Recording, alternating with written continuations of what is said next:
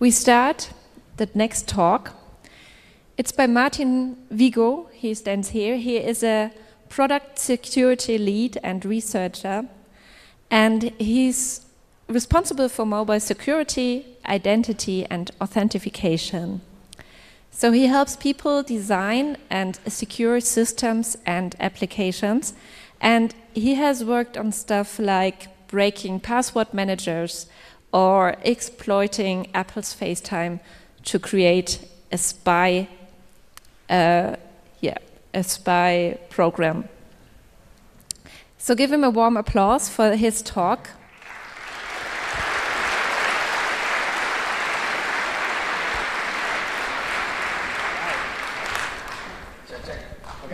Thank you for joining me in this talk. I'm super excited to be here. It's actually my second year at the conference, so super excited that the first year I was sitting there, and this second year I'm sitting here. This is me, but the introduction was already made, just pointing out that this is me, 9 years old, with an Amstrad CPC 6128. Who had this machine before? I see only one hand. I think this was sold in Europe, but I was playing here La Abadía del Crimen, which is the best video game ever written. If you guys like abandonware, you should definitely check it out. So like any good research, we have to start by looking at previous art, right? We can learn a lot from researchers that did stuff in the past. And in this case, I went all the way back to the 80s to understand how freakers at the time, when the hacking scene started, were doing to actually hack into voicemail systems. I condensed everything I learned in 5 different paragraphs of 5 different e-sins that I actually got from Frag website, which is an amazing resource. So here, from the hacking telephone answering machines, the paragraph that I extracted was that you can just enter all 2-digit combinations until you get the right one. A more sophisticated and fast way to do this is to take advantage of the fact that such machines typically do not read 2 numbers at a time, and discard them, but just look for the correct sequence. What is this about? In older voicemail systems, if you will enter like 1, 2, 3, 4 for a 2-digit ping, it will not process 1, 2, and 3, 4 to verify the ping, but it will also process 2, 3, which is very interesting. In fact, in hacking AT&T answering machines, again, this is an e-sin from the 90s or 80s, we actually get the correct sequence to cover the entire 2-digit key space. So if you enter all this, you're basically brute forcing the entire key space without having to enter in the entire thing that covers it. I also learned from a tutorial of asking voicemail systems that in the 80s, there was default passwords, surprise, surprise. But also that as humans, we actually have patterns when we choose pins. And so we have the classics 1111, 9999, 1234. And another thing that I learned in hacking answering machines in the 90s was that there is also the all change the message secret to make it say something to the effect of this line accepts all toll charges, so you can build third-party calls to that number. This is basically a trick used by inmates to get free calls. Basically, they will record in the voicemail a greeting message, yes, yes, yes. So when the automated system comes in and asks, do you want to accept the toll charges from the call from the penitentiary, it will go and they will be able to do free calls. So condensing everything and summarizing what I learned from looking at what previous hackers did in the 80s, we know that the voicemail system security in the 80s looked like there was default pins, there was common pins, there was brute forceable pins. There was efficient brute forcing because we can enter multiple pins at the same time, and that the greeting message is actually an attack vector. So let's play a game, let's do checklist, and let's look at the voicemail security today. So I looked at the American carriers because I live in the US, but because I was invited to talk in Germany, I took some friends to give me some SIM cards, and I actually wanted to put about German carriers as well. So checklist time, default pins. All American carriers do have default pins, and unfortunately, they are really not a secret because most of them is actually the last digits of your phone number. When it comes to German carriers, it's actually a much better state. For example, Vodafone is the last 4 digits of their client number, which you don't know. I mean, you know as the customer, not others. It's a secret. Or if it comes to the Kolya, that is the card that I got, is the last 4 digits of the PUC. For telecom, it's the last 4 digits of the card number, which is the card you get with the SIM card. For O2, unfortunately, there is a default pin, which is 8705, which is the only pin you can set when you choose to set one. Yeah. So voicemail security today when it comes to common pins. According to like a fantastic research from data genetics, this is actually about people choosing pins for their credit cards. But there was a lot of conclusions that I learned from this research. And basically, to summarize the most important regarding this work is that, for example, by trying the top 20 most common pins, you have a 22% chance of guessing the right one. What this means, in other words, is for every fourth victim that I try to brute force the ping from their voicemail system, I will get it right every fourth person.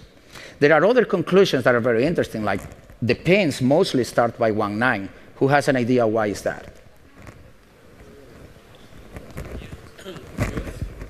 Birth year, right? It's very common to set as your birth year. Most of us were born in the 20th century to set it as a pin.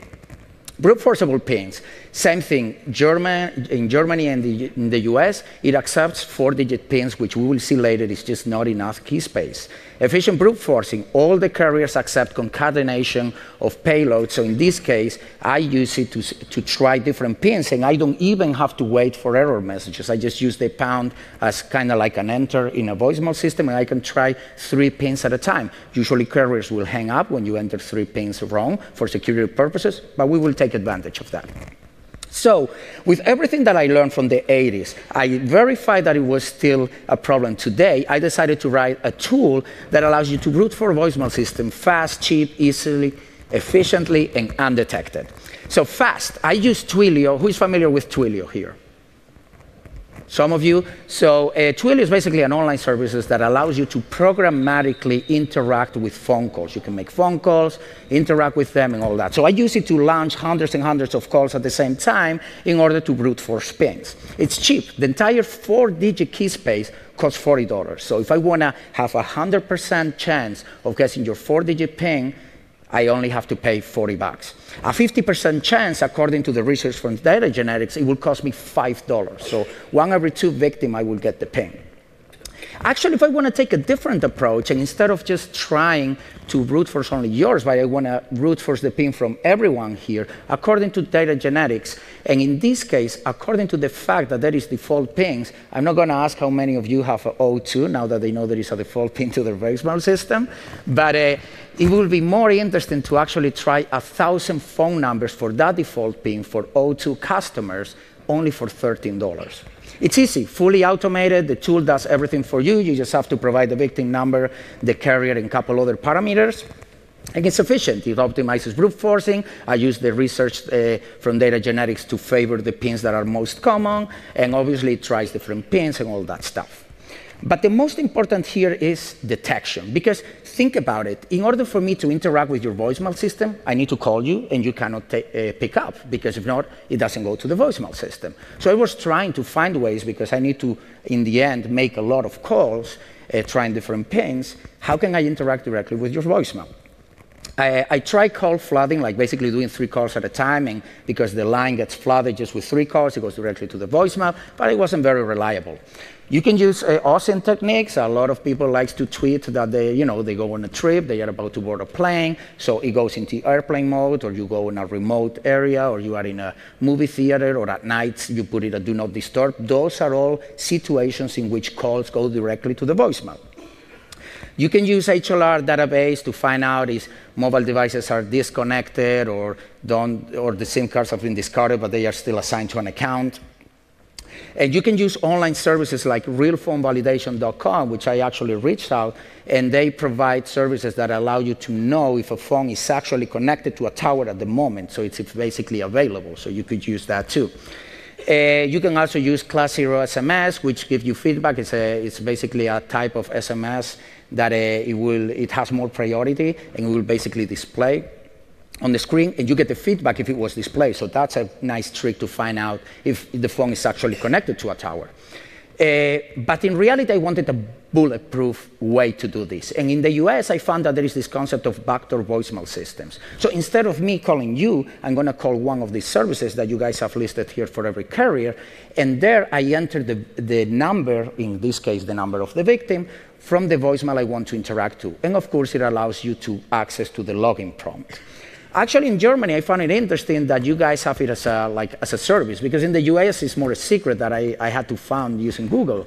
But here, basically, if I dial your phone number, and when it comes to Vodafone, between the area code and the rest of the number, I put 55, or for Telecom 13, or for O2 33, I directly go to the voicemail. It won't ring your phone. So I can use that. Who was aware of this that is from Germany?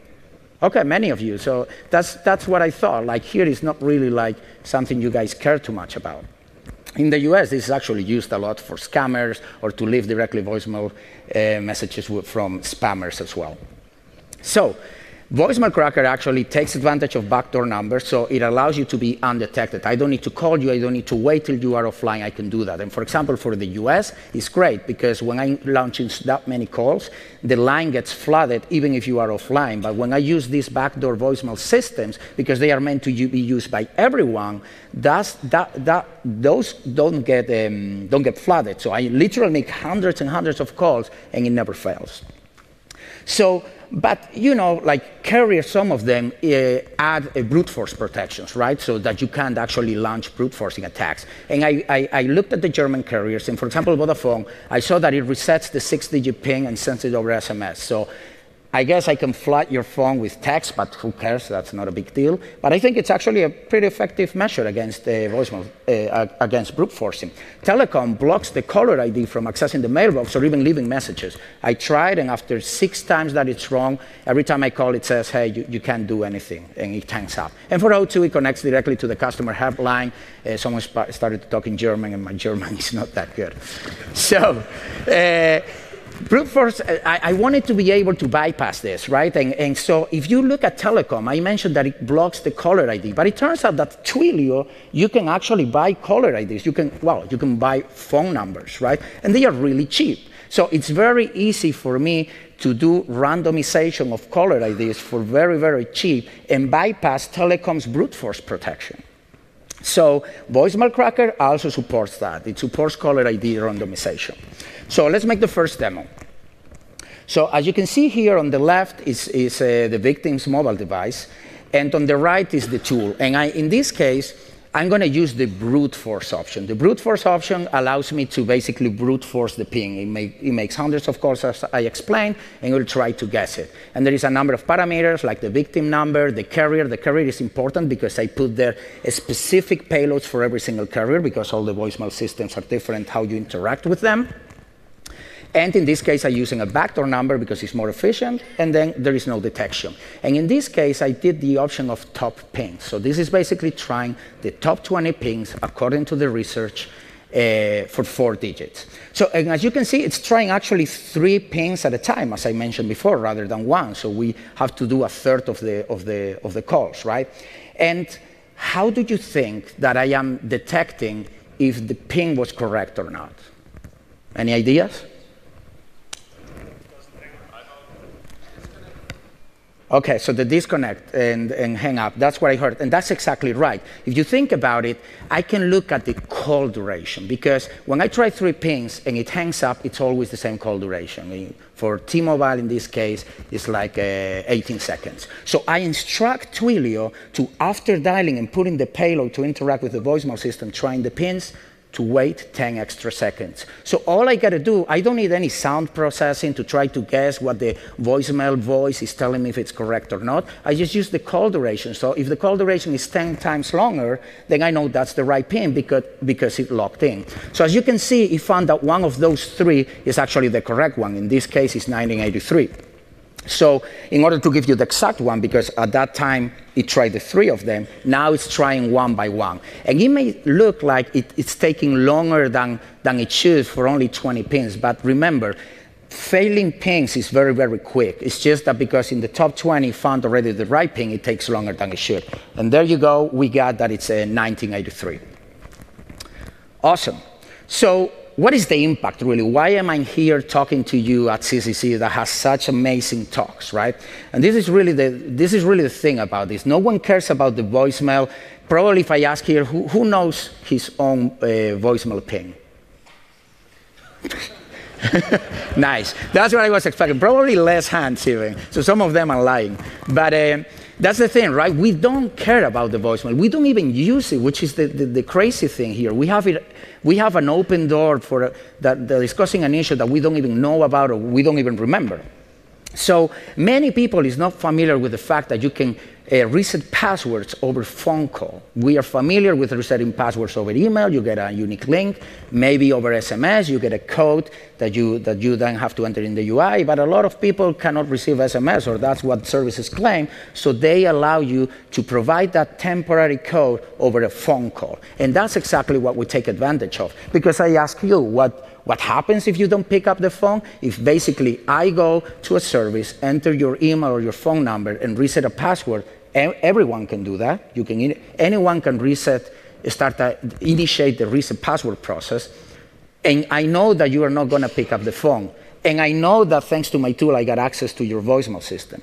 So basically, the voicemail system will pick up the call, and it will start recording. So it will record the voice spelling out the code that I need to basically reset your account and get access to it.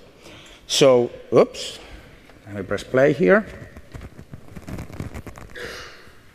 Okay, so what does the attack vector look like? You brute force the voicemail system using the tool, ideally using backdoor numbers.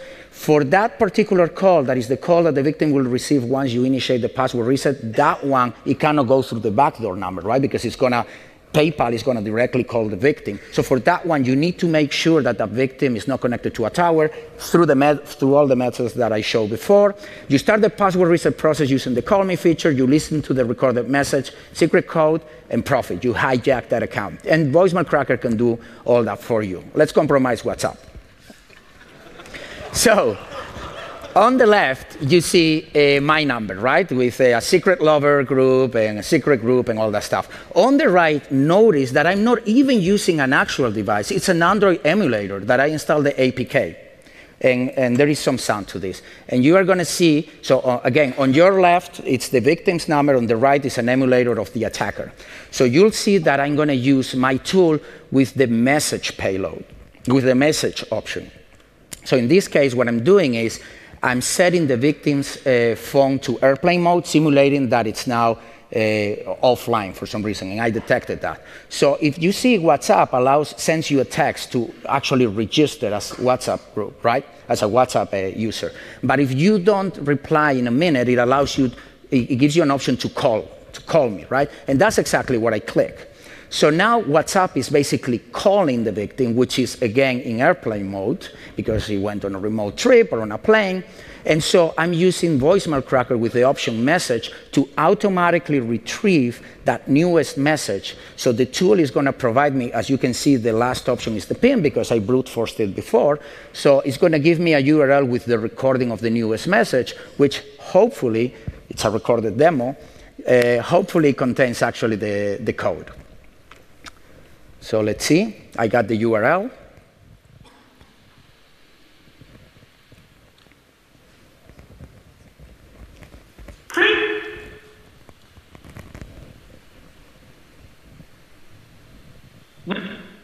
It's interacting with the voicemail system right now. Your verification code is 36591I. Your verification code is 36591I. And that's simple. We just hijacked that person's WhatsApp. And here I'm fast forwarding just to show you that you get actually that. Thank you.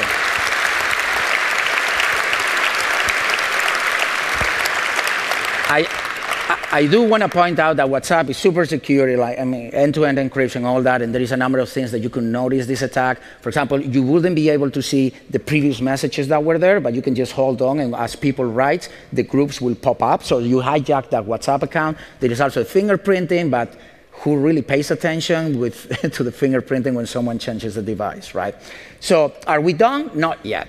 Because the truth is, some researchers talked about this in the past, and actually services try to slowly pick up. So there is actually something that I found in several services that is what I call the user interaction-based protection. So when you receive that phone call that provides you with the temporary code, in reality, it's not giving it away. You have to press a key. It comes in 3 different flavors from what I found from my test. Please press any key to hear the code. So when you get the call, you have to press, and then it will tell you the code. Please press a random key, so specifically, please press 1, please press 2, or please enter the code. PayPal does that. Instead of you having to press a key to hear the code, when you reset the password, you will see a 4-digit code that you have to enter when you receive the call, and then it will reset the password.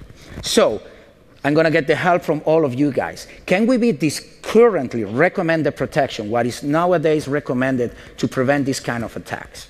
And we're going to play a game. I'm going to give you 2 hints. This is the first one. So you probably guys are familiar with this, but Captain Crunch, again, we go back to the 80s. We can learn so much from them. Use this to generate specific sounds at a specific frequency to basically, you can go and read it to get free international calls. So he will create that sound, and the system will process it on the line.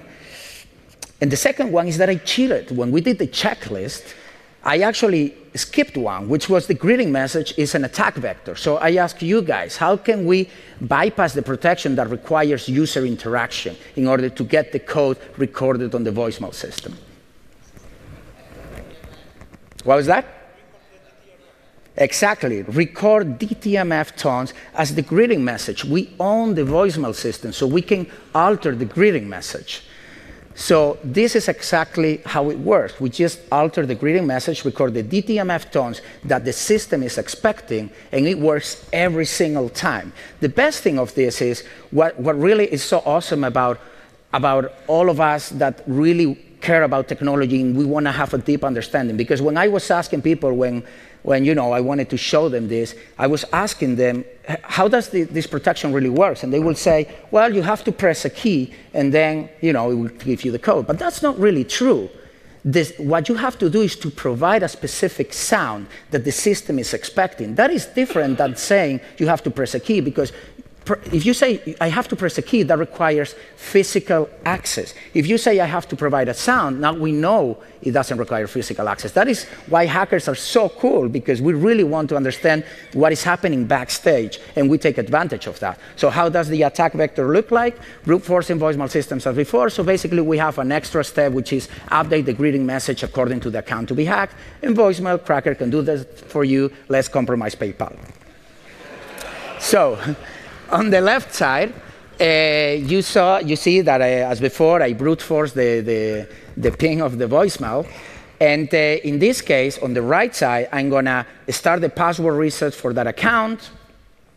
So I do that. And I choose, please call me with a temporary code. But in this case, PayPal works differently because it will show me a 4-digit code that I need to enter when I receive the call in order to reset the password. So you see that here I'm using the greeting option. So the greeting is going to allow me to enter a payload that I want recorded as the greeting message. In this case, it's 6353. So I made it very verbose for this demo. So you see the last option is PayPal code. And I enter 6353. And now the tool is going to use the ping to log into the voicemail system, interact with it, change the greeting message, record the DTMF tones according to 6353, and then it should be able to fool the call. In this case, I'm asking to call again because it didn't have enough time to do that. And in 3, 2, 1, we should get that we actually compromise PayPal's account. And there we go. We can now set our own password. Thank you.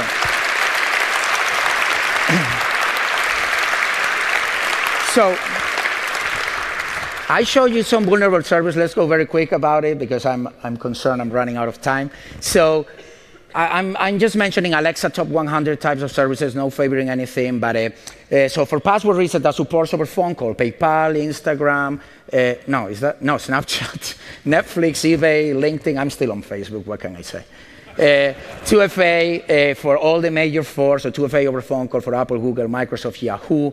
Verification, so basically you don't register with the username and password on WhatsApp or Signal. You actually use directly the phone number, right, as we saw before, and you register through a phone call or SMS. So you can compromise this too. Twilio, the own service that I use for this is actually really cool because you can own a caller ID by verifying it by getting a phone call. So I can actually own your caller ID and make calls on your behalf, send texts, and this all legitimately, right? Because you pressed 1.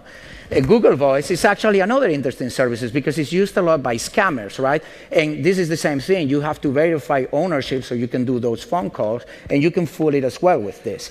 But then I was looking like, what other services really take advantage of this? And this is super common in San Francisco, where I live. You can buzz in people like when they want to enter, right? They enter your house number, and your phone rings, and you press any key to open the door. So we are talking about physical security now, and I've seen this in offices as well. They all work this way. They basically, because they want to be able for tenants that, come and go, be able to switch that very quickly. So it works just through the phone that you buzz people in. But my favorite is consent. Because when we think about consent, we think about lawyers, and we think about signing papers, and we think about all these difficult things. And I found out about this location smart service that is not anymore there, and you will see why. But this was recently in the news because basically Brian Krebs wrote a really great article about it. But I'm going to let you hear them, their YouTube channel, how Location Smart works. The screen that you're showing, that you're seeing right now, is a demo that we have on our website. It's at locationsmart.com/try, and I've entered my name, my email, my mobile phone number, and it's again going to get my permission by calling my phone, and then it'll locate. So let's go ahead, and I click the box to say yes, I agree. Click the locate. And the screen now shows that it's going to call my device to get my permission. Answer the phone. That's a nice ringtone. No, it's not. Press 1 or say yes. To repeat, press 2 or say repeat. Yes. Congratulations. You have been opted into Location So as you see, this service, this website had a free demo. Had a free demo that allowed you to put a phone number, yours of course, and you will get a phone call, and then you will give permission by pressing 1 so someone could locate you and keep tracking. I mean, I checked with them for up to 30 days real time.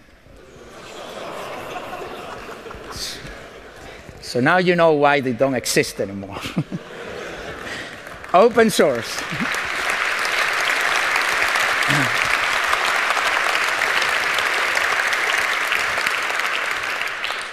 Open source. So, and this was with the permission of the carriers. This is now some fishy thing. This was actually a service. I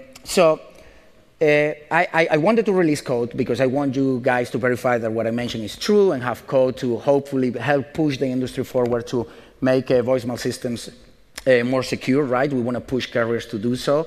But I didn't want to provide a tool that works off the box and anyone can very easily, as we saw, like just start to brute force pins, especially because I saw that there is so many people with the default pins out there. So I just removed the brute forcing. So the tool allows you to test it on your own. You can test, you can test the greeting message, you can test the retrieving messages, compromising the services and all that. So the tool allows you to test on your own device. I won't give you code to brute force someone else's device. And feel free to go to my GitHub repo. So now, like all the talks, comes the recommendations. But I know what you guys are thinking, right? When someone comes with all this paranoia and stuff, you still think, yeah, but still like, no one's going to come after me. I don't have anything to hide or anything like that. So I wanted to give you reasons why you should still care about this and why we need to do better. Because do carriers set default pins? Yes, we saw that. Is testing for default pins cheap, fast, undetected, and automatable? Yes, it is. Is updating, reading the message automatable? Yes, it is. Is retrieving the newest message automatable? Yes, it is. Is there speech-to-text description so that I can get the sound that I played before with the code and get it in text? Yeah, Twilio gives you that as well. So can the account compromise process be automatable? Of course, you can use Selenium if you want to automate the UI, or you can just use a web proxy and look at the APIs and do it yourself. So it is only a matter of time that someone actually does all these steps that I showed you step by step and just makes it all straight and starts to go over phone numbers, trying the default pins and just automatically compromising services like WhatsApp, like PayPal, and all that. You can do basically not a worm, but you can compromise a lot of devices without doing anything. Recommendations for online services. Don't use automated calls for security purposes. If not possible, detect answering machines and fail. I mean, this is not very accurate, and you can still trick it. But require user interaction before providing the secret. I just showed you how to bypass that, but that's with the hope that carriers ban DTMF tones from the greeting message. I don't see why that should be supported, right? Recommendations for carriers, the most important thing, ban DTMF tones from the greeting message, eliminate backdoor mobile services, or at least give no access to the login prompt, right? There is no reason why I should be able to access your voicemail directly to leave a message, but then I can access the login prompt by pressing star. Voicemail disabled by default. This is very important and can only be activated from the actual phone or online, maybe with a special code. Oh, great, so I have time for questions. No default pins, learn from the German carriers. Don't allow common pins, detect and prevent brute force attempts. Don't process multiple pins at once. Recommendations for you, which is in the end very important here. Disable the voicemail if you don't use it. I found, though, that some carriers, you're still through the backdoor voicemail numbers, you are able to activate it again, so it kind of sucks. So I guess use the longest possible random ping. Don't provide phone numbers to online services unless required, or it's the only way to get 2FA. 2FA is more important. Use a virtual number to prevent us in like a Google Voice number, so no one can, learn about your phone number digits by resetting the password or do SIM swapping. Use 2FA apps only, and I always like to finish my talk with one slide that kind of summarizes everything. Automated phone calls are a common solution for password reset, 2FA verification, and other services. This can be compromised by leveraging all weaknesses in current technology to exploit the weakest link voicemail systems. Thank you so much. Dankeschön, CCC. Thank you.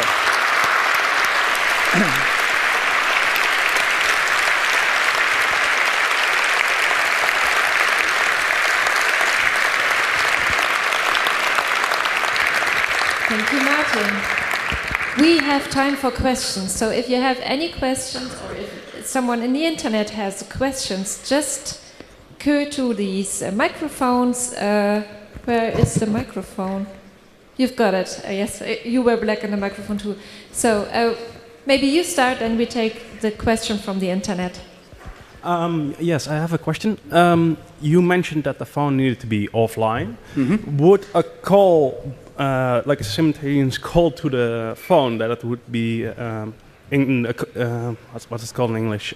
Bezet, like occupied. So let's say I already called the victim. So the caller gets, the line is occupied. That would then go to voicemail, wouldn't it? So that's a great question. I think the question is, if you are on a call and someone else calls you, so your attack will be, I somehow make up a story to keep the person on the phone call while I launch other calls. That will work. I tried that, but the problem is usually it supports, that wouldn't be too big of a deal, I guess, but it supports 2 calls, right? It will warn you, oh, there is another incoming call, but I guess you could keep doing more. So that's what I meant partly with the call flooding. In the case what I tried was just launching all of them at the same time, and if the person picks up, I don't care. But it's somewhat related to what you mentioned, and that's definitely possible. Okay, thank you. Yeah. Question from the internet, please. Don't password reset the phone call, start talking immediately. Would the new code be recorded then? If I understood the question correctly, is that when the voicemail picks up, like basically the automated system that spills out the code already started to talk. I believe that's the question? We don't know, it's from the internet. Oh, okay. So if that is the question, so. I found actually that, because usually greeting messages last like 15 seconds. So by the time it starts recording, it already finished the recording that gives you the code. But you own the greeting message, so you make it as short as 1 second. And I never found a problem with that. You actually record the DTMF tones for like 2 seconds. Ladies first, so we take your question. You talked about how you learned all of that through reading e-scenes. How are they called and how do I find them? That's the best question I've ever heard. It deserves an applause. Seriously. I like that because you also want to learn about it. So that's really fantastic. So the FRAC website is the best resource you can get. I guess everyone will agree here. So just look up Google for FRAC magazine, and there is a lot of interesting stuff that we can learn there still today. Are there any others? Yeah, I mean, you can then follow the classic. I like Twitter to get my security news because it's very concise. So I kind of get like, you know, the 140 characters version. If I'm interested, then I will read it. So I think you can Google for like top security people to follow. Brian Krebs is great. It depends also on your technical depth. There is different people for that. And if not, just you know, specialized blogs and magazines. Okay, all right. Thanks. Thank you. And your question, please. Hi. So for me, the solution is obvious. I just turn off my voicemail. But thinking about some relatives which are maybe too lazy or don't really care and still use two-factor authentication, I was thinking about, could I easily adapt your script to automatically turn off voice boxes or generate random pins?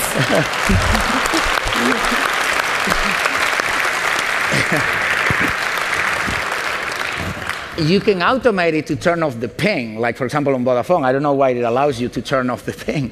To turn off the voicemail, I haven't tested that. I think you may have to call the IT department, but you know what? It will be really great to do that. It will be really awesome. Great question. I guess if you can turn it off, then you can turn it on as well. But yeah. Your question, please. Did Twilio ban you, or did they find out what you did? What did they do? I got some emails. I got some emails, but they were really cool. I have to say that. I explained to them where I was coming from. I gave them my identity. Like I wasn't hiding anything. Actually, I had to pay quite some money because of all the calls that I was doing while I was doing the research. So I didn't hide my identity at all. So they did detect that I was doing many calls and stuff like that. So there is, I guess, at high volumes, there is some detection. But Twilio is not the only services. So again, you can switch between services, space it out, change caller IDs, number of things. And one more question here. Hi. You talked about being undetected when making all these calls by going directly to these direct access numbers. Mm-hmm. Well, in Germany, it's very common that if someone calls your voicemail, you get an SMS text, even if they don't leave a message. Mm-hmm. But I suspect there's some kind of undocumented API to actually turn that off through the menus. Have you looked into that? No, I haven't looked into that specifically. The question is that usually in Germany for the carriers, you get an SMS when you get a call. I wonder, the test that I did on the German carriers, I was getting a text if I was leaving a message, not if someone was calling there. I guess you are talking about a missed call kind of notification. I'm not sure about it. What I do want to point out is remember that you can do this while the person is offline, maybe on a long trip, so you can time it. That will be a good prevention, I guess, to just not launch it at any point in time, but you can just always time it, and by the time the person gets a million texts, it's too late. Thanks. Yeah. One more question over here, please. Thank you. On Apple phones, we can activate with some carrier the what they call visual voicemail. Would that prevent your attack to work, or? No, there is actually, I believe he was an Australian researcher that looked into the visual voicemail, and he was able to find that in reality uses the IMAP, if I remember correctly, protocol. And for some carriers, he was able to launch brute force attacks because the authentication wasn't with the same ping as you get when you dial in. But he found at least one carrier in Australia, I believe, that was vulnerable through the voicemail protocol, visual voicemail. And I checked for German carriers. I did that. I actually followed the steps that he did to see if that was worth mentioning here. I didn't find it to be vulnerable, but that doesn't mean that that's not the case. Thank you. One more last question. Hi, thank you for the talk.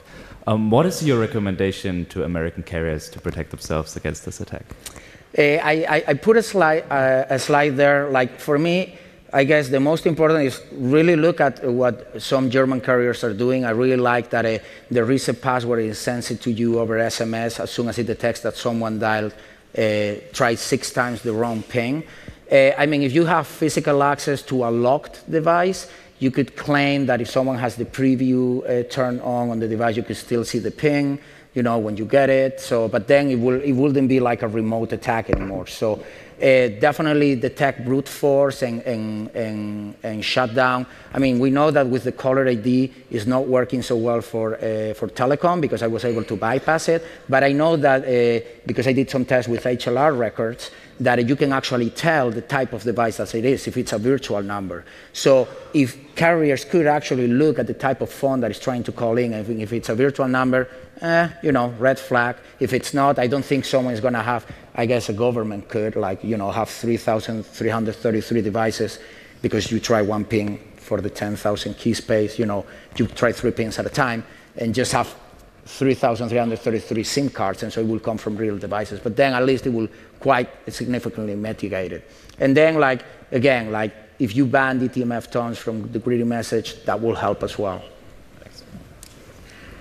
Thank you, Martin. I've never provided any telephone number to any platform, and now, thanks to you, I know why.